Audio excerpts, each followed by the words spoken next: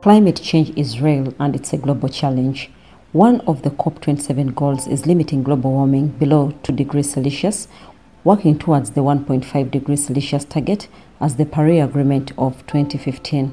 Experts at the Danish Meteorological Institute take us through their predictions. We now have a climate global warming measurement of 1.1 degree more or less. So that is the change that has already happened.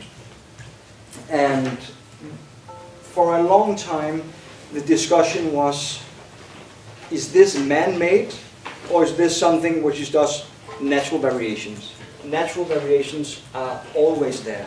So one year can be hot, the next year can be less hot, and we'll always have this. Used to have 2 dry seasons and 2 wet seasons per year, may end up with only 1 dry season and 1 wet season, which of course would be a huge change in the agricultural practices. Food production and fisheries, which is being challenged by many different things related to global warming, drought being one of them. Warming seas will have impact on where the fish are, so it can impact the fisheries as well, and livestock as well in Africa. So, and the same goes with the story with higher warming, higher risk.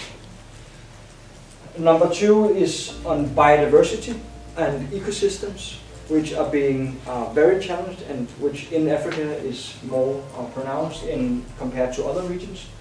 Biodiversity loss in Africa. And the third illustrative risk here is mortality from heat and infectious diseases related to changes in heat.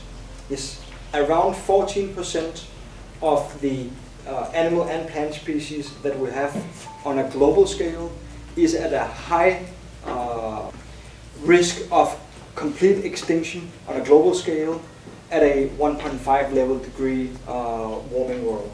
So these are substantial numbers. So today it happens 1 every 10 years.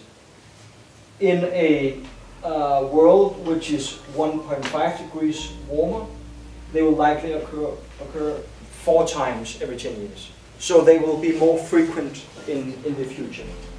And at the same time, they will also be more hotter. We have always had extreme weather, but it's becoming more intense and more frequent, but we're not sure exactly when.